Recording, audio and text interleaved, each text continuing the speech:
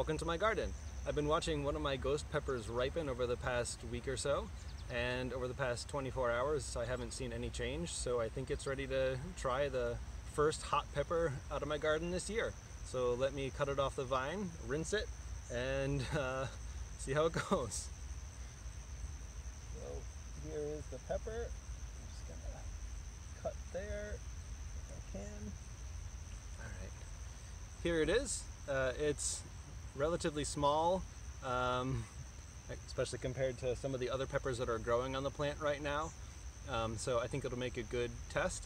It's not bright red, it's still, I would call it a dark reddish orange, but again, it hasn't really changed, so I'm talking a lot because I'm nervous, but here it is. So I'm just gonna dip it in some fresh water, so it's an organic garden, or we adhere to organic practices, but who knows what's in here or what kind of creatures have been crawling on it. So just rinse off some of the muck. And then let's see if I can pull the top off. Cap came right off. So I'm gonna nibble the tip of it to get a sense of the flavor, because I expect after eating the whole thing I'm not going to be able to talk very much, but we'll see how it goes. So it's sweet. Don't really taste any spice out of the very tip of it, so maybe it's not entirely ripe yet. There is still a little bit of green color on the skin, but it's sweet, a little bit fruity, pretty delicious. So let's see how the rest of it tastes. Fruity, kind of like a habanero, flavor-wise. Pretty spicy. Not as spicy as I was. Oh, it's building though.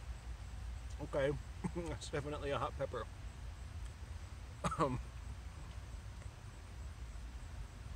So the taste is kind of hard to coming through my nose now. It's very hot.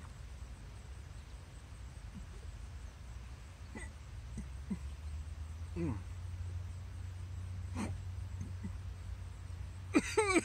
Mm.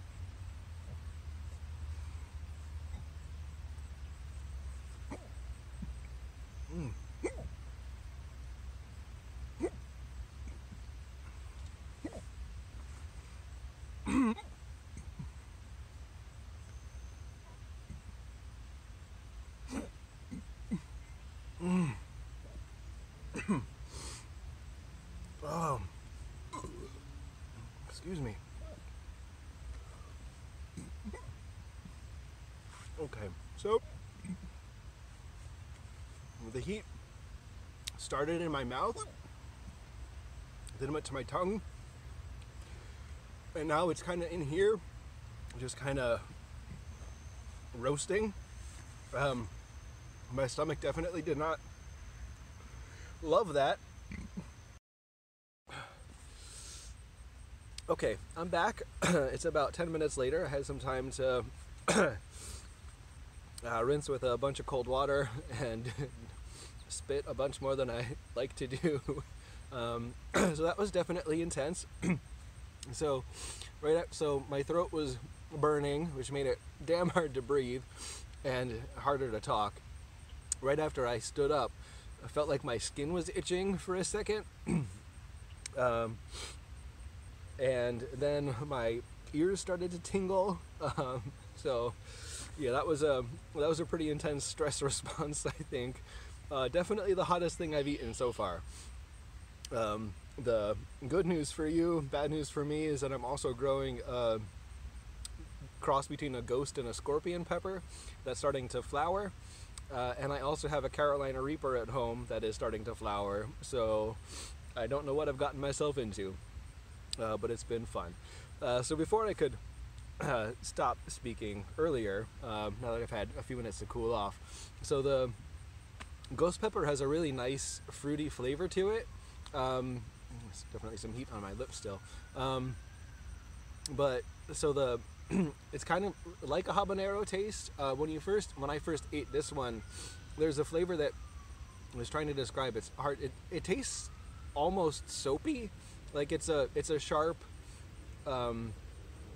flavor that I guess Szechuan peppercorns I think have a similar kind of, I don't know what to call that flavor, but that is what I was tasting after the fruity floralness started to subside and as the heat was building up. So I still have the fruity aftertaste in my mouth. The soapiness or Szechuan pepper flavor has subsided, and now it's kind of burned. It feels like it's coated my throat and is just continuing to burn. My nose, so 10-15 minutes in, my nose has mostly stopped running from this baby ghost pepper.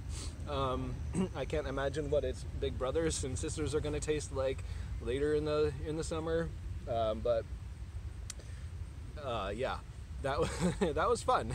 So it definitely started with habanero peppers planted, and then one of them died, and I decided to replace it with this. I was ambitious when I did it. I'm glad that I did, because now I know what they taste like.